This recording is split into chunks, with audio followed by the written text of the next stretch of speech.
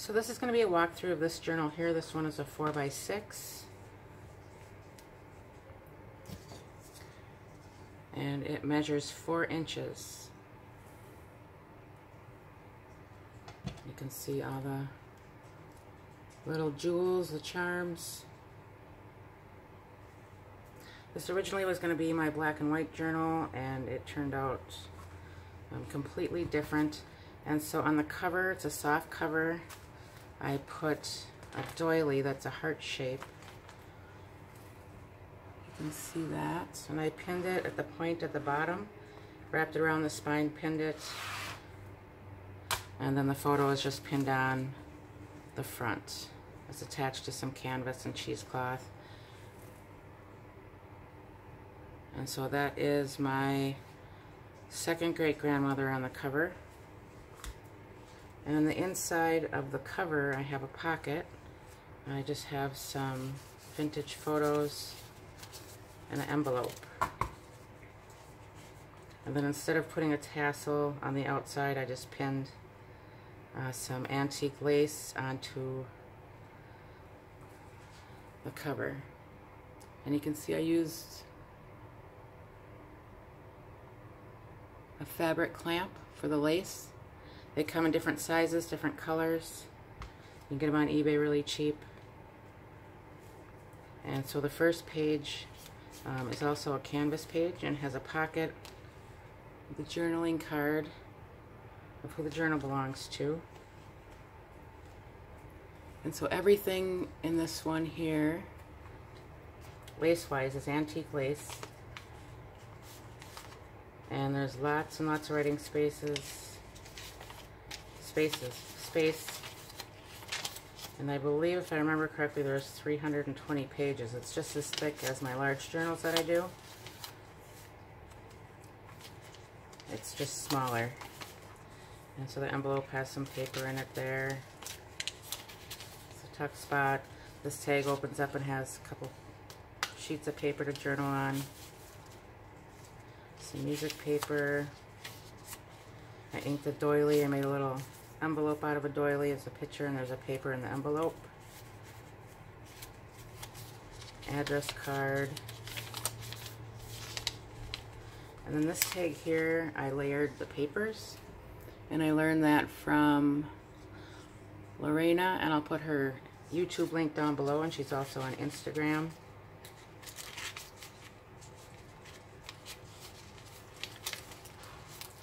Ticket, some book paper, graph paper, antique lace, there's a charm.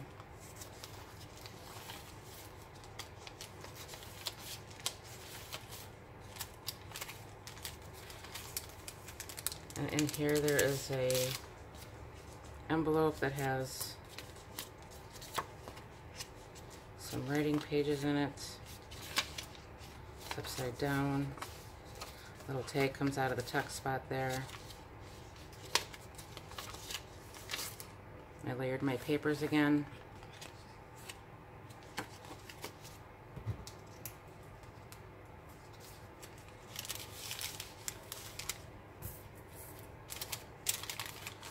So I have that down on purpose. Some more graph paper, some vellum, some antique lace, address card. It's good to save all your addresses. If you hand down your keepsake book, then people can look it up. And this paper here I really like. That's behind this photo of the train. It's sheetrock paper. You can just buy it on a roll for $2. But it's got a thickness to it and some fibers, and I just really like how it looks. There's a little bingo card behind it.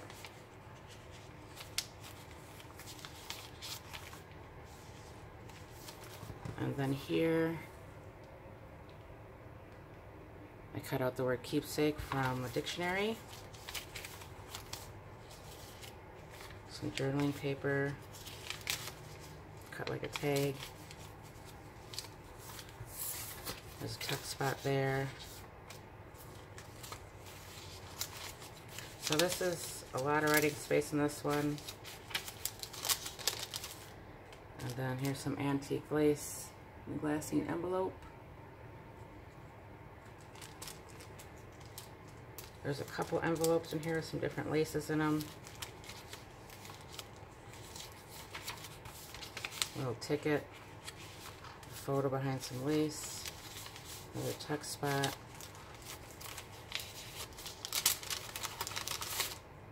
And then this is a page out of a book I have that shows different antique laces. Just kind of tore it up around the edges. And I'll show that book at the end if you want to see it.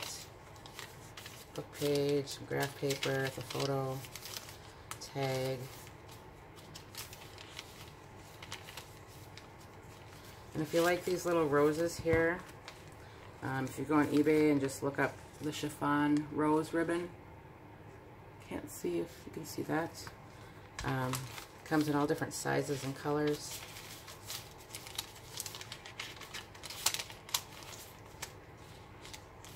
This little flip here has a tuck spot on this side. And then a little pocket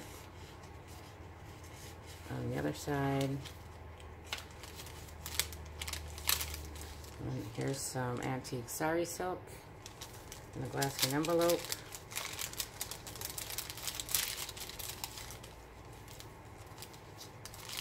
And then there's some lace I attached on the inside of the bag there for the trim. And then here's another one of the layered torn paper kind of look there. And that's also a pocket tuck spot.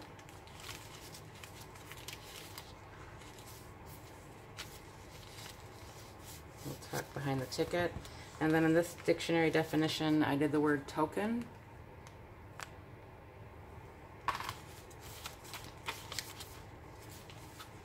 So you can see it's not heavily embellished, lots of writing space. Just a card with some lace on it. Right on the back of it. Some vellum. It's a little telegram in this little envelope here. In this tuck spot.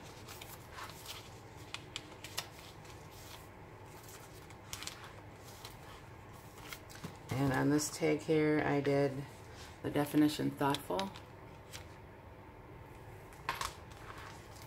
I'm doing this at night, so the lighting's really poor.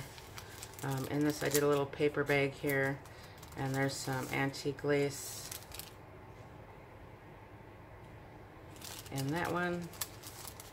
And then there's a side tuck behind it with just a file card, index card type paper, some graph paper. I think there's nothing on that page. It's just all journaling space.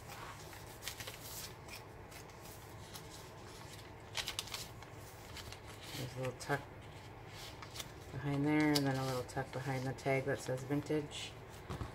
And then you can see on this pocket here, it has that torn paper layered look again. And I'll put Lorena's link down below to her YouTube channel. And then I have the index card. There's a little side tuck there, and then there's a tag behind it with a little chair. That tucks into that.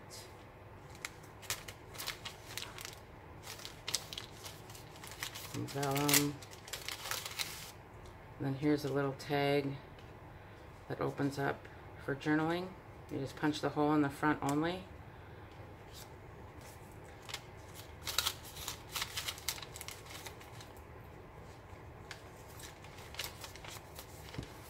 Another little tuck spot. Music paper, tuck spot. Those were my second great grandparents on the other side. They were on my dad's side, and then my grandma on the cover is from the other side. So lots of writing space in this one. Envelope has some paper in it. Again, here's another pocket with that layered look from Lorena. And just a couple things inside there.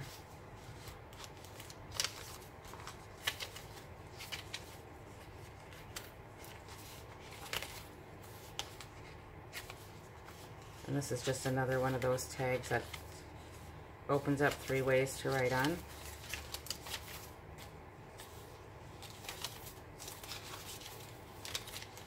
So nothing really fancy. It's kind of simple and plain. But I like the simplicity of it all, and then it can be used. In the back they have these little miniature newspapers at the craft store that open up just like a newspaper. And they are by the dollhouse items. And they're really cute. You get like 20 of them for $2 or $3. Little photo in the back. Last page again is a canvas page. And then the back cover also opens up like the front. I might have some old postcards in here, old playing cards, library card pocket.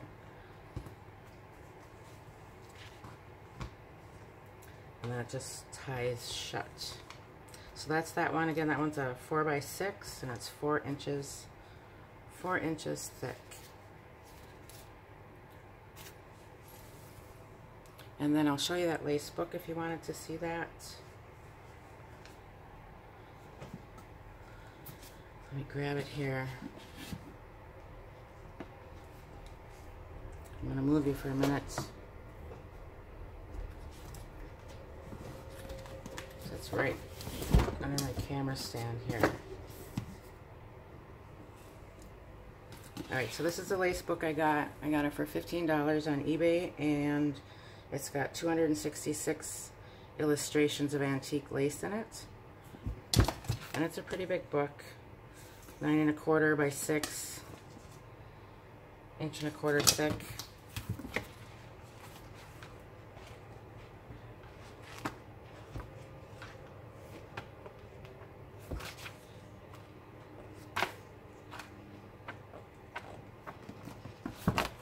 Let's try this again.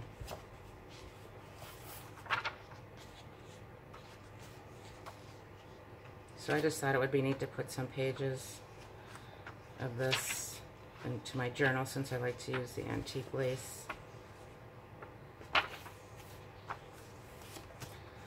So if you like that, it's just called The History of Lace.